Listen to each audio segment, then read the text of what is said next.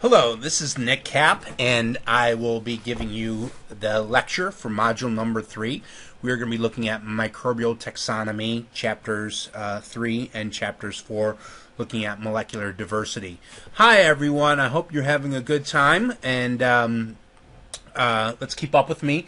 I want to break this up into 3 sections, so I'm going to have 3 individual videos that I will be doing, and I'll try and keep these videos down to about 20 minutes a piece if I can do that.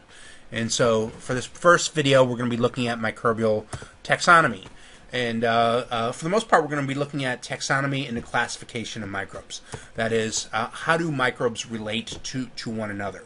And the science of classification of organisms is basically what we call taxonomy. Through taxonomy, we hope to show the relationships among organisms. And it provides a universal identification of an organism. And so again, why do we care about these things? For the most part, microorganisms are these small, rod, cocci, or spirilla-shaped organisms, and there's not really a big difference on them. This is a picture here of Pneumocystis girovexi. This was thought to be a protozoan, but when we did the DNA analysis of it, we showed that it's a fungus. And so why does this matter, whether an organism is classified as protozoan or fungus? Well, it matters a lot. If this organism is a pathogen, then if it's more like a fungus, then our antifungal medicines are going to work a lot better on this particular pathogens than the antiprotozoans. And so pneumocystis basically means that this organism has some type of an effect on the lungs. And so, again, if we looked at this and we thought it was a protozoan and we treated it like the protozoan, we may miss out on things. In this slide here, we're talking about phylogeny or systemics. Phylogeny shows the evolutionary relationships and history among organisms. And so we as biologists, a way to kind of look at things, we're not just kind of classifying things, which we tend to do in the Bergey's manual a lot. What we really want to do is that we know that organisms are related to one another because they share a common ancestor. And that's a classic example of what a biologist does. Again, when we're looking at evolution, typically in the past we would look at something that we call the fossil record, and we can't necessarily do that with microorganisms because for the most part they don't have hard body parts. They really don't have a lot of different shapes, so we can't identify them. So most bacterial identification uses what we call ribosomal RNA, rRNA sequencing, or some other sequencing information in order to compare them to one another. And we'll get that when we talk about genetics. We'll talk about it a little bit more.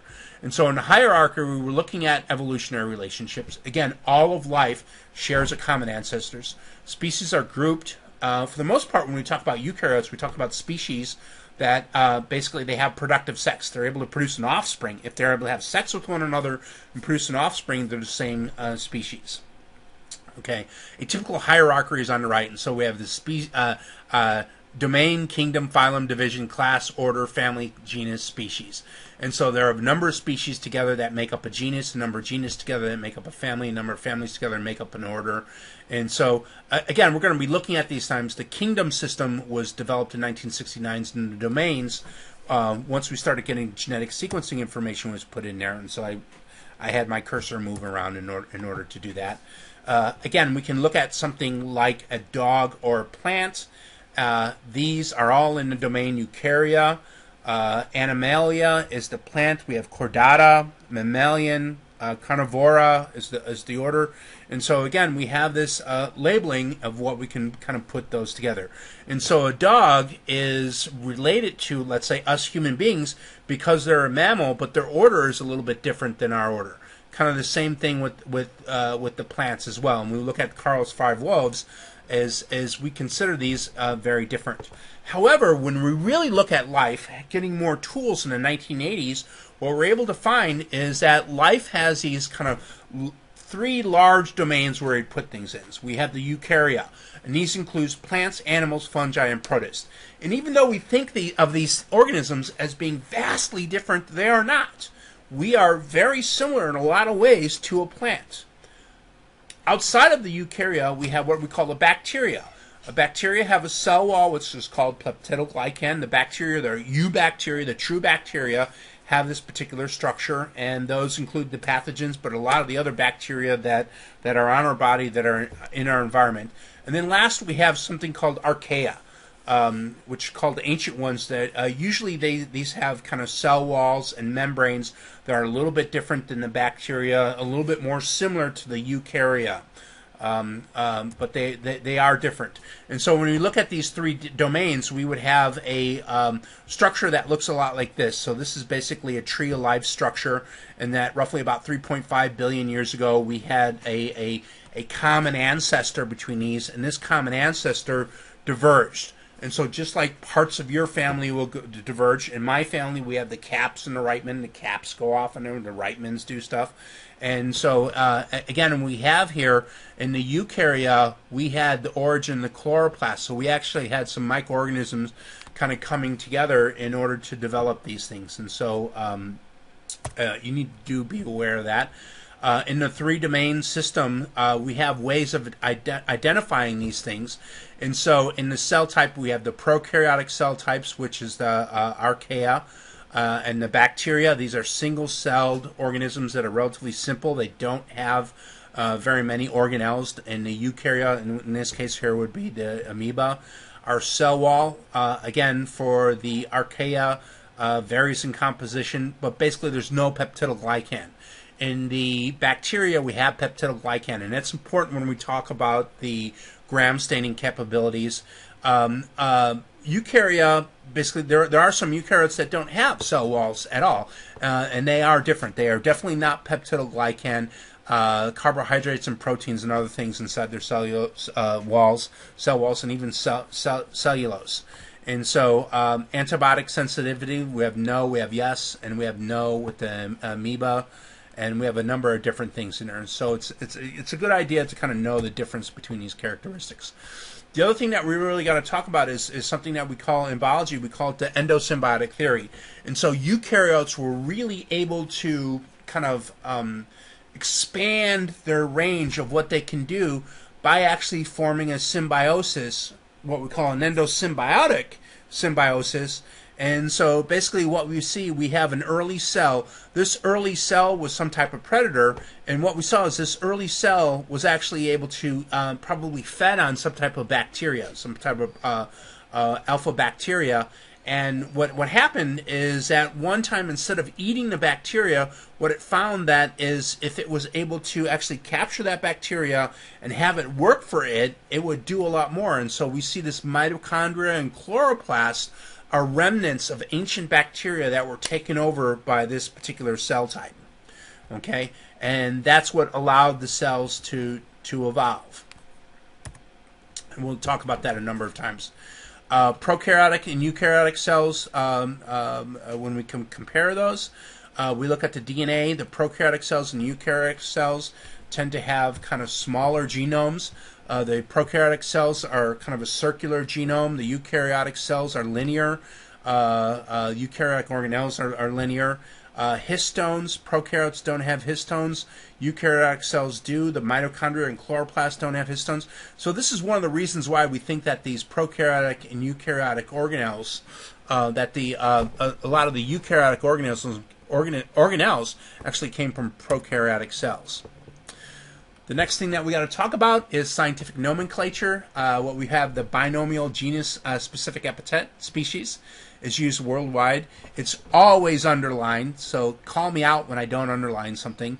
The rules for naming are set by the international committees, the International Code of Zoological Nomenclature. So you can't just call something; you actually have to have it done. And then the bacteriological code is set up by the kind of the Burgess manual that we talked about. So scientific names. So we have a name like Klebsiella pneumonia. And again, this is named in honor of Edwin Klebs. The source of this epithet is the disease. So the Klebsiella is in honor of Edwin Klebs, and pneumonia is the disease that it causes. So we have a number of these different things here. And again, a lot of these names, Streptococcus pyogenes, change of the cells, strepto, form of pus, pyo. And we're going to be looking at a lot of these things. And so you're going to need to recognize some of these microorganisms. So it's critical that you kind of look at these here. And so when we define a species, sorry, I think I have my dog crying there. He wants to play with me. Eukaryotic species are a group of closely related organisms that breed among themselves. And so what do we do in things like microorganisms that don't necessarily have sex? In prokaryotic species, we see basically a species is a population of cells with similar characteristics. A clone is a population of cells derived from a single cell. A strain is genetically different cells within a clone. And so you may have different strains, and there's strains of E. coli that are pathogenic, and some that are non-pathogenic. A culture is basically a term for a number of bacteria that you grow in the lab. Now, viruses actually do have their species. There are specific viruses that are in there. And so a virus species is a population of viruses with similar characteristics that occupy a particular ecological niche. Okay. Is it as easy to classify microbes as it is the macrobes, like whales and stuff like that? It's kind of hard because, again, when we look at whales, we can tell two different whales. If they don't mate with one another, if they don't produce viable offspring, then they're a different species. So how do we classify things like microorganisms? And again, for a long time, we realized that we didn't discover bacteria for a long time. All of our history, we had no idea that bacteria are out there. Until we developed the microscope and we were able to look at them, we didn't look at them. And so what we do is we have a number of different ways of identifying bacteria, because even when we do look at them underneath the microscope, we have rods, cocci, and spirilla. And so we actually do something that's called the Graham reaction. I'm going to talk about this. I'm not going to talk about the Graham reaction until another chapter that's in there. But basically, when we look at when we look at different bacteria, we say, oh, what's gram positive, what's gram negative? When you go into a room of people, you may do like, how many males do we have in here? How many females that we have in here? And so we're able to do things like look at morphology, looks at rods and cocci. We're able to look a little bit at the biochemistry in order to identify them. So in the past, we use gross morphological characteristics in order to identify bacteria. And so here, just like we showed you before, here is some of the what we did. And so we have bacteria. We have the non-assigned for bacteria, basically kingdom, the domain kingdom, the proteobacteria, etc. So we have a number of these, and then genus species, Escherichia, and then we have the coli for the colonobacteria. So again, when we look at the phylogenetic relationships of the prokaryotes, and so again, we look at kind of a common ancestor, and so when they have lots of characteristics in common, we think that they have a common ancestor. So you are going to look a lot like your cousin, but probably you may look a little bit less like your cousin than you do look like your brother or sister because of those sharing common characteristics. And so again, this is looking at the prokaryotes, the single-celled, less complex organism. We have the bacteria and the archaea. Of the more than 260 species of bacteria that have been identified so far, only about 250 of them, or roughly about 10%, are pathogens. And so when you go out there, most of the bacteria that you encounter are not going to care about you at all. And the only reason why I think we have this number, there's well over 2 million species out there that exist. The reason why we know so many pathogens is that we actually look for the pathogens. Okay, and most of the bacteria that are out there, we kind of actually don't look for them. But at some point, does it really matter? Does it really matter kind of what species that are out there? And I would say yes, it does matter. So it's important for science sakes, and it's important for knowledge sake that we do know what these organisms are. And so classification is placing an organism in a group of related species, list of characteristics of known organisms. And so again, when you classify something, you're putting something in a general area. In identification, you're matching the characteristics of an unknown organism to a list of known organisms. And again, what we talk about here is this is basically what we call about clinical lab identification. And so if you're a microbiologist working for a pet hospital, like you applied for that job, or if you're a microbiologist working for a hospital, clinical laboratory technician, if somebody has a disease, what you may want to try and do is isolate and identify the type of microorganism that a person has. And so that's very critical. One of the things that we have, a tool for us to help us look at this, again, is the Berge's Manual. What the Berge's Manual is set up is basically a way to identify the microorganisms. And Berge's, it's more of a medical tool, because it's not there for you to kind of look at relationships of microorganisms. It's basically there to tell you what it is. And in Berge's manual, you're looking at the morphological characteristics. You do a gram stain on something, so it's gram positive, gram negative. It's a rod, it's a cocci. You look at the presence of various enzymes. You look at serological tests. You can look at something called phage typing. You can look at, again, in the 90s, we did the fatty acid profiles. You can do DNA fingerprinting. You can sequence the ribogenome. And it's relatively difficult. And it's still difficult for us to do this. And so, again, in our identification methods, in the morphological characteristics, again, this is really useful in identifying eukaryotes. So you can go out there and you see this thing that flies, oh, that's a bird. You see this thing that's green and stays still, oh, that's a plant. And you're looking at the gross morphological characteristics in order to identify something. Bacteria basically don't have that many different ways in order to identify them.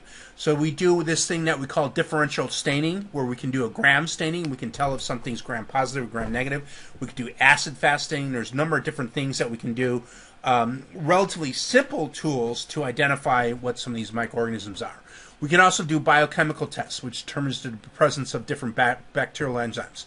And so, again, we can take a microorganism and we can ask it something like, does it ferment lactose? Lactose is milk sugar. So if you put it in milk sugar, will it be able to grow? No, they can use citric acid. You can do something else if it can grow in milk sugar. And so things like Escherichia coli, things like Citrobacter, Enterobacter can actually use milk. Things like Salmonella, things like Shigella can't necessarily use milk sugar. And so it's a way for us to identify what these are. What this list here is what you'll see a lot of times when you do labs in a hospital. We would have these for you, and so actually at one point in your life, if you were here on campus, one of the things that we do is we give you a lab sample and you're able to identify what it is in there. And so what this lab reporters do is we don't do lab write-ups all the time for something like this. What you do is you would have a form that you'd fill out. And so in this one here, you do a gram stain. Is it gram positive? Is it gram negative? What is it? And so here, this thing is a gram negative cocci, and it's oxidase phosphate. So when we do all these tests, we can do these tests. And then you, as a technician, would recommend to a doctor kind of what it is. But you have to show all the data to the doctor because, again, they're responsible for looking at it as well. And so again, a species, we have something like E. coli, which is a species, but a species can actually have different strains. And some strains can be non-pathogenic and some strains can be pathogenic. And so here is an electron micrograph, but that's been enhanced, of looking at E. coli. And if you look at it, like the E. coli K12 strain that we use in the laboratory is non-pathogenic. But you may have heard of the E. coli 0139H28, which are these pathogenic strains of bacteria that we tend to see in cows that have been fed or housed in barns basically all their lives. So really kind of scary. And what we mean by non-pathogen is it doesn't cause a disease. What we mean by a pathogenic organism is that it can cause a disease. And so some of the ways that we have of identifying different strains occur. So we can use what's called DNA hybridization. So DNA is an interesting molecule in that it will stick to itself. So what you can do is you can melt the DNA and look at how fast it recombines together, and we'll talk about that a little bit later. We can do phage typing, so certain phage will kill bacteria and certain other phage won't. So when you take your bacteria and produce a lawn and you put the phage on there, you can look at its susceptibility. We can use something that's called the Western blot, so you can run out the proteins of that, and you can use antibodies to identify what those proteins. We have a tool that's called flow cytometry, where you can actually take a mixture of bacteria and you could run it out, one bacteria at a time. You could run a laser beam on it and kind of basically ask a question. Do you have this type of molecule or don't you have this type of molecule? And we can separate them out. That's a very powerful tool.